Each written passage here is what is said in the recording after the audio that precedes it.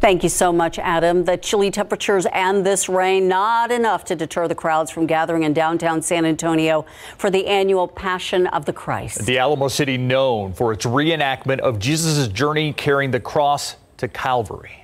Alyssa Cole there as spectators' tears mixed with the raindrops in this year's traditional Passion play at San Fernando.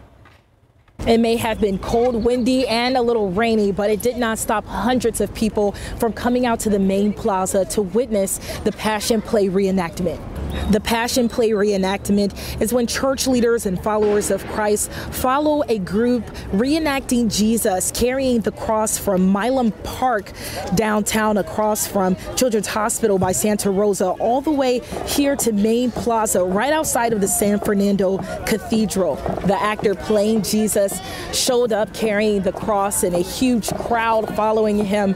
Tons of people started to look on, pulling out their cell phones, recording and excitement. Some of them became really emotional and touched just witnessing the physical pain that Jesus went through during the trial and crucifixion. Once the stage part of the play was over, dozens of people filled the inside of San Fernando Cathedral witnessing Jesus's reenactment burial. It's a time where people mourn and they express their sadness while anticipating his resurrection on the third day. San Fernando Cathedral will continue to host a series of events here in the main plaza throughout the city and here at the church. All you have to do is visit our website at ksat.com for all the details.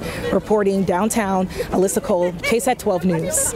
Keep up to date with all of San Antonio's top news, weather, and so much more by clicking the like and subscribe buttons below. And once again, thanks for watching KSAT.